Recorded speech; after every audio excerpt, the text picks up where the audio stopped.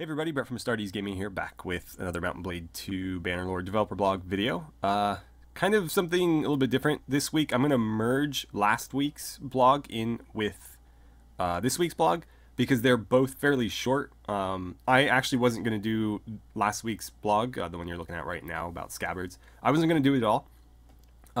But again, because this week's and last week's was so short and somebody requested that I look at it this way, I figured, what the hell, why not? So just going to give you a quick rundown of last week's, and then we'll jump into this week. So this is the blog for April 12th, 2018, and it's about Scabbards. It's not very interesting. So essentially what they're talking about here is just in Warband, for example, you had most of your weapons represented on your body. So you had 4 weapon slots. If you were carrying 4 weapons, they would all show up for the most part, unless of course they both sat in the same slot. So for example, if you had like two one-handed swords, for example, only one of them would ever show up on your body. In Bannerlord, they've changed that, so now even if you have 2 one-handed swords or like 2 one-handed weapons or 2 two-handed weapons, they will show up on your body anyways.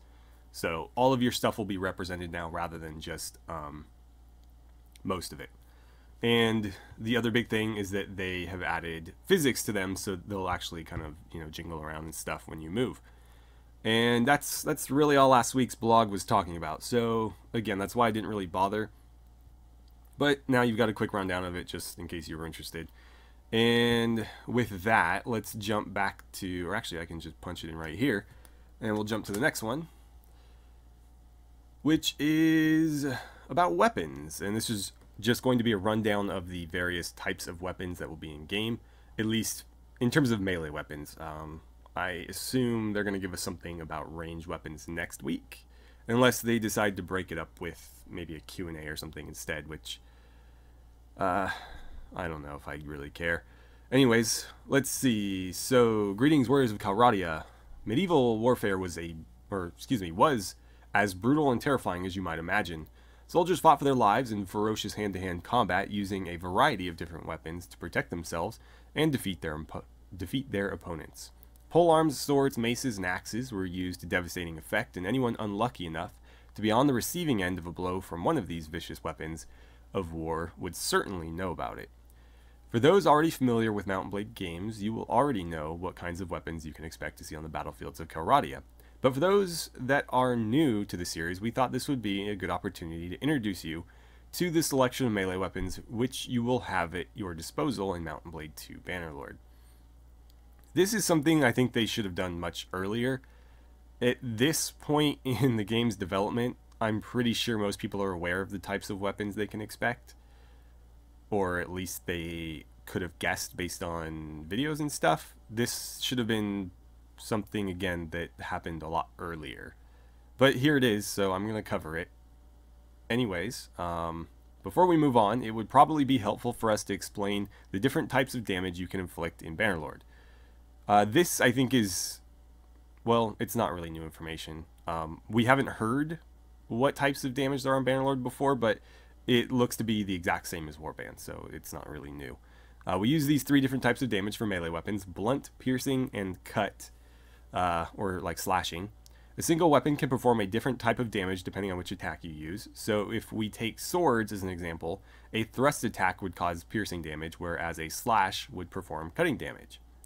The different types of damage are affected by the type of armor they come into contact with. Cutting damage is more effective against light armor, piercing damage is more effective against heavy armor, and blunt damage falls somewhere in between the two, giving a more consistent result across the board.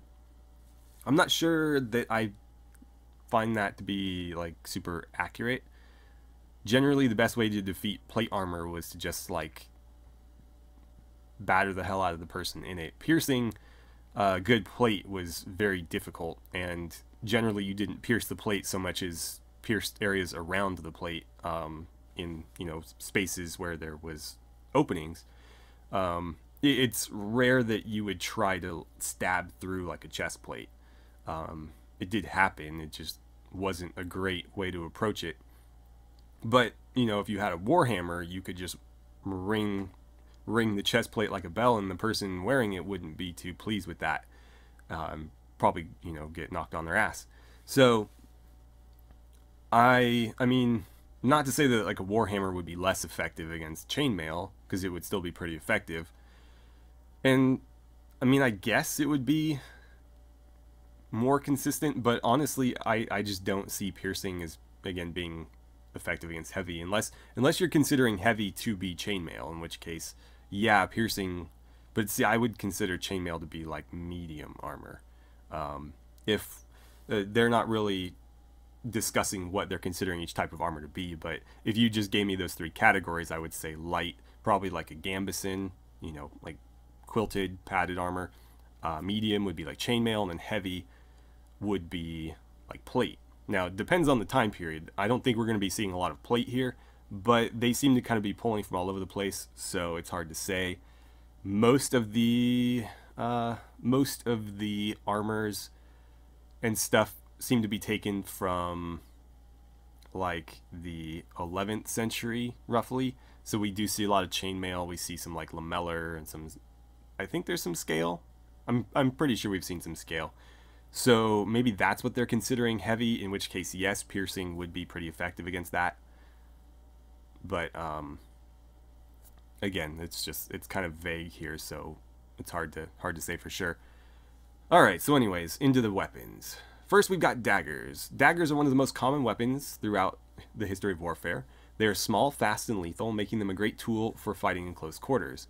In medieval combat, they were traditionally used for exploiting gaps in armor, such as the armpits or the slit of a visor. Again, not stabbing through plates around them. Or for finishing off a seriously wounded foe. To reflect this, we decided that daggers shouldn't be able to block incoming attacks. See right there, completely false. So players should make use of good movement and precise timing to use them effectively. You can block with daggers. There's really no reason why you shouldn't be able to block with daggers. In fact, the few instances of like dual wielding you see historically, generally the offhand would be holding a dagger to block in. I don't know that you would necessarily counterattack with it. I mean, you could. It is a weapon. But, you know, you'd have like a rapier in the right hand and like a dagger in the left. Or vice versa, depending on what your dominant hand is. But daggers, in those cases, were used predominantly defensively. And so there's really no reason why you shouldn't be able to use a dagger defensively at all. Really, it just handicaps them, to be honest. And it's the same way in Warband. You can't block with knives and daggers, and so I don't think anybody actually uses them. Unless they're throwing daggers or something, but there's better throwing weapons, so why wouldn't you just use those? And those other throwing weapons, if you use them as melee weapons, can block, whereas the dagger, even a throwing dagger, can't.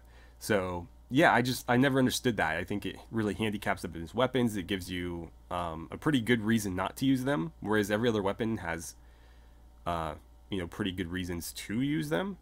So, I think that's stupid. It's kind of not historically accurate, and, you know, I just don't get that design decision at all. I don't really see why.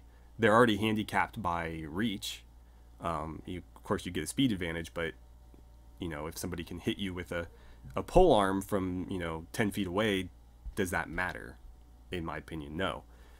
So, yeah, I don't know. I don't get that decision. And it's one that they've been pretty consistent about, so I'm not sure what their misconception is there. Anyway, swords. Swords are one of the most iconic images that come to mind when thinking of medieval combat.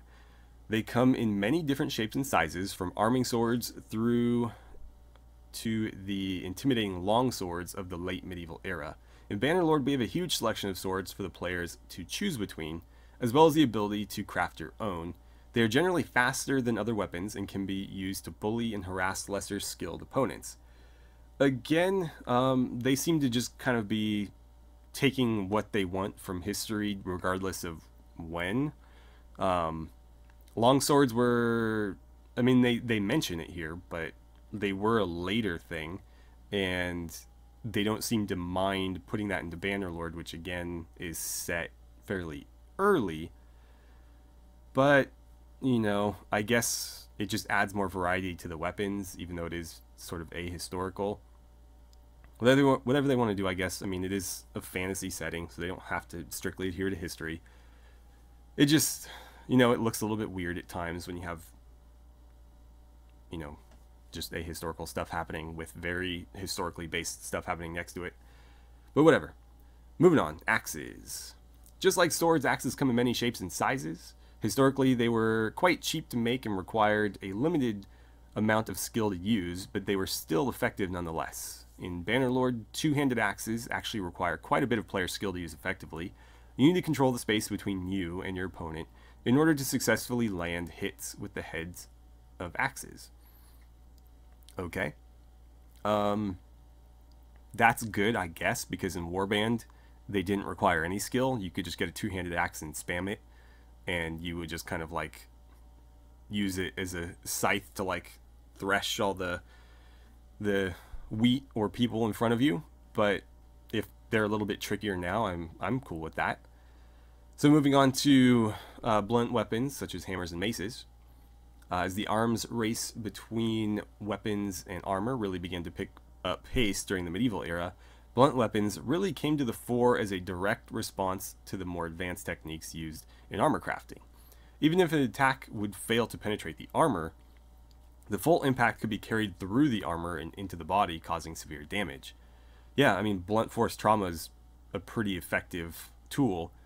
If you can't penetrate somebody's armor, you know, breaking the bones underneath it works just as well a lot of the time. In Bannerlord, blunt weapons act as a kind of jack of all trades and can be used to good effect against all types of armor. However, they can never really excel against a particular armor type in the same way that cutting or piercing weapons and attacks can. See, again, I'm not sure I agree with that. Even taking into consideration various armor things, you would be better off trying to like pierce a gambeson than, you know, well, no, that's not true. Never mind. Anyways, let's not get too much into it. We've gotten a little bit too deep into the other things, so we'll just keep pushing through. Polearms.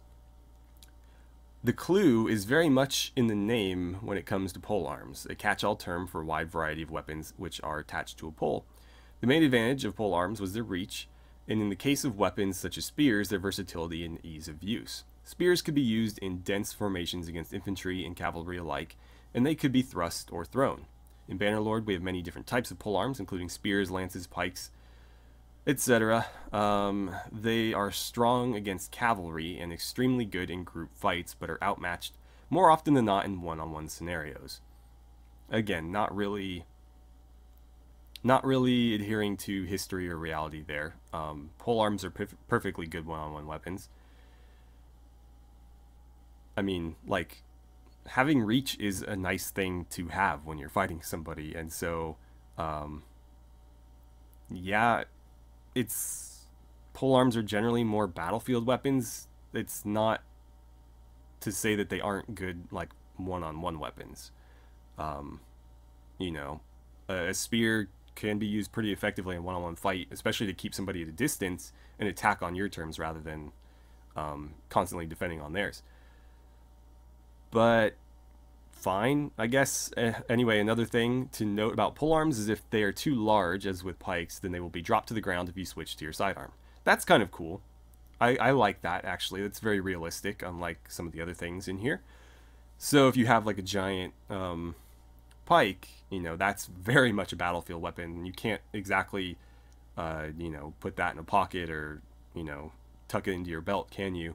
So you'll have to drop it, you know, go fight with your sword and then maybe go back and pick it up later. Whereas I'm assuming the spears and stuff, they'll maybe get thrown on your back. That's not super realistic, but I understand the compromise there. It would be annoying if like every weapon you switched away from got dropped on the ground. So we'll have to see like what that cutoff is, but if it's just, you know, the really long stuff like pikes, maybe lances, because those are kind of unwieldy too, I'd be okay with that. And then finally, farm tools. So finally we have a selection of tools which wouldn't be the go-to choice for any professional soldier, but is all that some people might have had access to. You shouldn't expect too much in terms of battlefield performance from these, but we don't think that the game would have felt complete without them. After all, it's almost harvesting season. I had to squeeze a meme in there.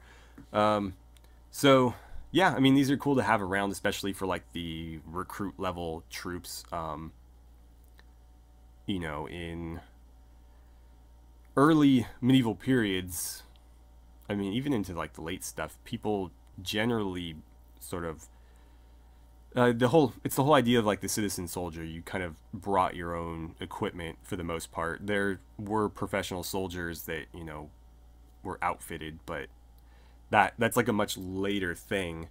During feudal periods, you know, people sort of just fought with what they had. If you were poor, you were generally less well equipped than somebody who was a little bit wealthier. And so to have the recruits in this game, you know, fighting with pitchforks, maybe like wood cutting axes, things like that, it makes sense. It definitely makes sense. And it's just a little bit more immersive, so I'm cool with it. And that's going to be all for this week. Again, I think they'll probably go ranged weapons next week, but they could go, you know, a different direction to try to break it up. It definitely seems like they're running out of stuff, though. Maybe it's just me, but, you know, again, this is something that you probably would have expected to see a lot earlier. And so the fact that they're pulling it now, to me, feels like a reach, like they're just kind of grasping for things to cover. So, I mean, I don't know. It'd be nice to see the game soon, but we haven't really heard any information on that. They were talking about big things happening in like spring of this year, and it's the end of April now, and we still haven't seen anything. So, unfortunately, it's not a great sign. I'm not one of those people that doesn't think the game is going to come out. It's going to come out. We just don't know how long it's going to take them, and hopefully it's sooner than later. But yeah, if they are desperate for stuff, again, I would still like to see a lot more on the single-player campaign. We still don't know everything about it. I'd like to get a better idea of just how, you know, the general gameplay of that works, because we don't know. We've seen a little bit of the thief system. We've seen, I think they did a little bit on like companions and stuff, but we don't know exactly how, you know, how close it is to Warband's gameplay or how different, and that's something I'd like to get clarified. So if they're, again, that desperate, how about something like that? Anyways, we'll leave it here, and let me know what you guys thought about the blogs this week and last week. But anyways, thank you so much for watching. I had a great time talking about some Bannerlord with you, and I look forward to seeing you guys back here for next week's blog.